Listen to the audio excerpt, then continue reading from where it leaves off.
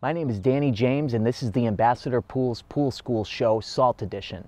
Now today we're going to be talking about a beautiful brand new kayak pool that we just put in, and we're going to be going through a saltwater system made by Aqua. Now these systems are getting a lot more popular, and part of the reason why they are getting popular is because they're much more maintenance free than any system out there. Now a lot of people don't realize that salt is actually the same thing as chlorine. It's just a much lower salinity chlorine and a much more natural way to make chlorine. And I'm going to take you through the very simple steps of setting this system up and what you have to do to maintain it. It's going to be a very short video because there's not a lot you have to do, so let's go. We're on the site of a brand new 16 by 32 award-winning kayak pool. And the beautiful thing about this system is the customer decided to put a Pool Pilot digital nano saltwater generator.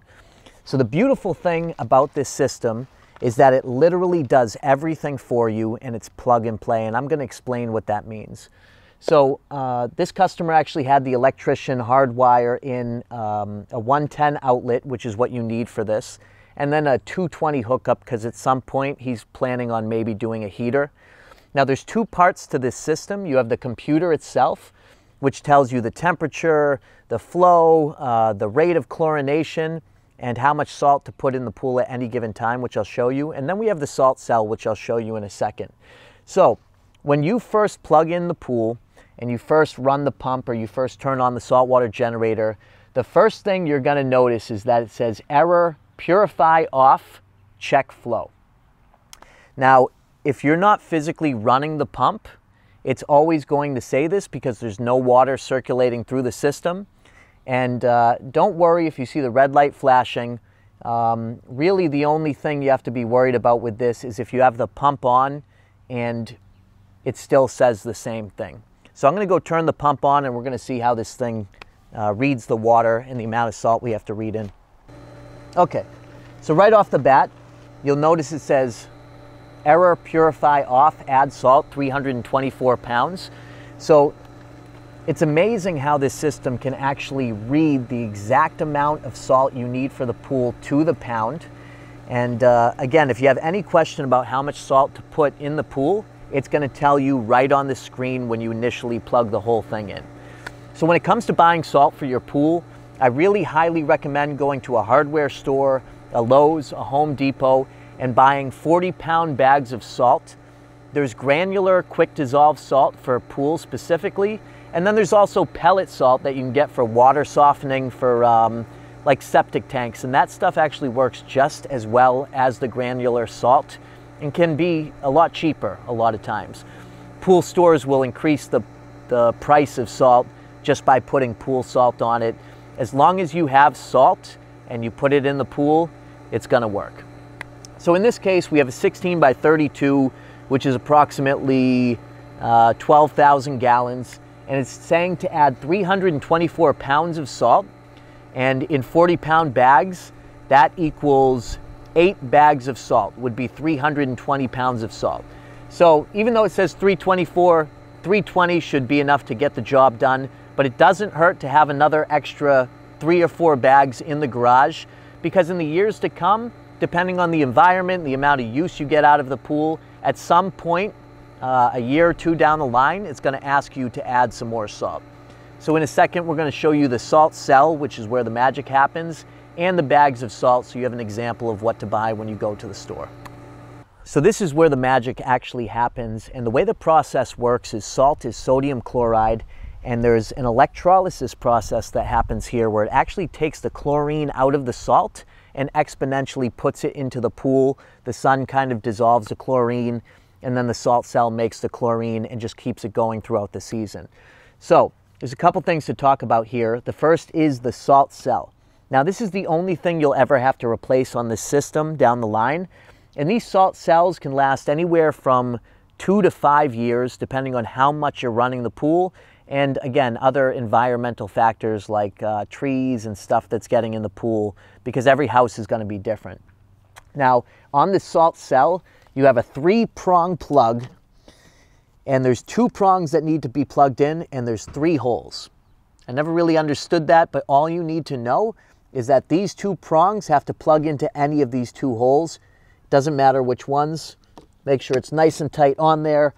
The installer should do that for you, but if it ever gets loose, you know how to put it on.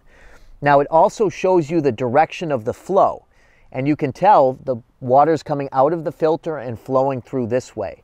If you ever see the arrow going the wrong direction, it has been installed wrong. It does happen. Installers are human too. They make mistakes. It's very rare, but on occasion I've seen it. Now down here we have the union screen. Now the union screen is just a last-ditch effort to catch any debris before it can make it into the salt cell itself and damage anything. So if you're running the pool and the pump's on and you ever get an error check flow, or the flow is not working on the computer screen, the first thing you want to do is check this screen. Make sure you cut off the water in the ball valve on the other side, which we went through in a different video, and then it cuts the water off automatically on this spring-loaded check valve here, which is also clear so you can see what's going on with the flow. You basically unscrew this union right here, and it definitely helps to have a pair of vice grips if you're going to do this, not only for this, but any of the couplings on the pool. And you unscrew it, the whole thing kind of tilts forward, and there's a little screen that's like a cup that you take out and get any debris out, put it back in, and you're good to go. And that's all there is to know. So this is a 40-pound bag of Morton's Professional Choice Pool Salt. It's literally no different, in my opinion, than a bag of Morton's pellet salt water softening tablets or pellets. As long as it's salt, it'll do what it's supposed to. So basically what we want to do is take 8 bags of this on a 1632. On a 1624, I think it's closer to 6 bags, but remember, it'll always tell you on the computer screen exactly how much salt to add. And we're gonna take it and cut it open.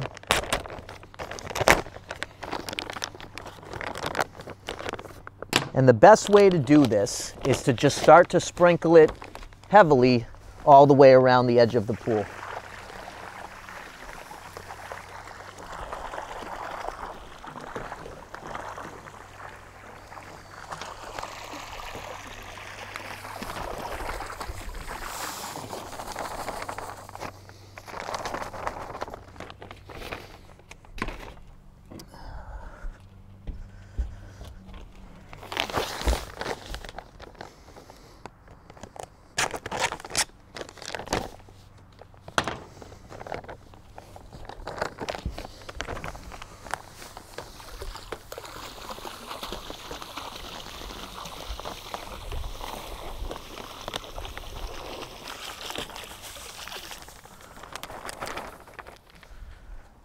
And that should do it. After you put all bags of salt in the pool, start the system running, let it run for about 24 hours, and you should immediately start to see results. And the computer should tell you just the temperature and the parts per million chlorination that's happening in the saltwater generator. And we're just going to finish up by telling you a couple last things over by the computer. All right, so sometimes after the pool's installed, it can be anywhere from a week or 2 weeks till your electrician gets out here and the pool properly starts to get running. So you'll notice that at this customer's house, if you take a look in the pool, there's a bunch of debris. It's early in the season here and there's stuff falling in the pool.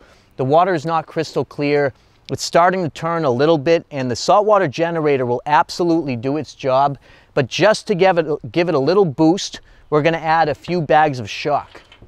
Now this happens to be my favorite shock in the world, HTH Super Shock. In fact, the one I really like is the HTH Step 3, which has some algicide and shock in it. Now all shock really is just concentrated chlorine.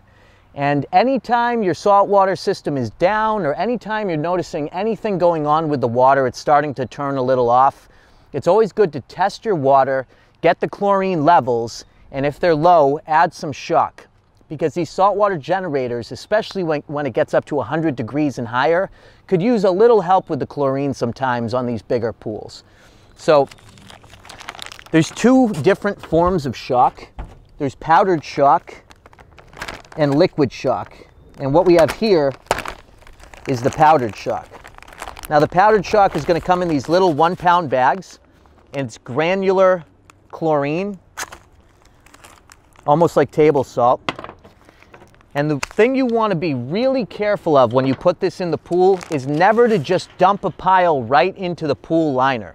Because if you do, the shock is going to sit at the bottom of the liner and it's going to bleach and potentially stain the liner. So what you want to do is just kind of sprinkle it around the pool, just like we did with the salt.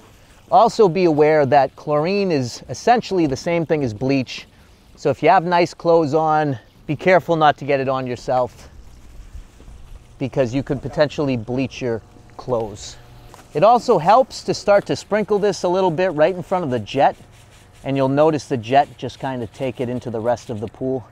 But again, you just want to be careful not to pile it at the bottom in any spot, because you'll get some stains and some bleach marks. All right, so now we've put our 8 bags of salt in. I put 3 bags of shock in because this pool was sitting for about a week or 2 without any chlorination at all, and the water was starting to turn just a little bit, and that'll boost the chlorine up to the level to let the saltwater generator kind of take over. Now you'll notice on the computer screen here, it says purifier 35%, 72 degrees. It doesn't say to add any more salt. The system automatically recognizes that you put all the salt in, and the only thing you do here from now on is absolutely nothing. So people call us all the time really concerned that they're not doing enough for this pool, because a lot of pools that they've owned in the past have been a ton of work, and other saltwater generators work differently. The beautiful thing about the AquaCal and Tropical line and the autopilot saltwater generator is it's a plug and play machine. You plug it in, it tells you how much salt to put in the pool, and then you literally do nothing. It takes over. So you'll notice here it says purifier at 35%. It's really just reading that the pool is getting started. It's got a 35% starting point. That means out of its potential to make chlorine, it's only working at 35%. Over time, the computer will read the chemicals in the water and the temperature, and it'll automatically adjust. Again, I do have some people that give us a call and they think they have to press buttons or read the user's manual, which definitely can help. But the only thing you have to do is put the salt in the pool, plug it in, turn the filter on, and let it run. Ideally, at a certain point, you want to run the pump with this for about 6 hours a day, depending on how much you use the pool, or the minimum amount allowed to keep the water clean and to conserve electricity. It's really that simple, and it's the best saltwater generator in the world, in my opinion.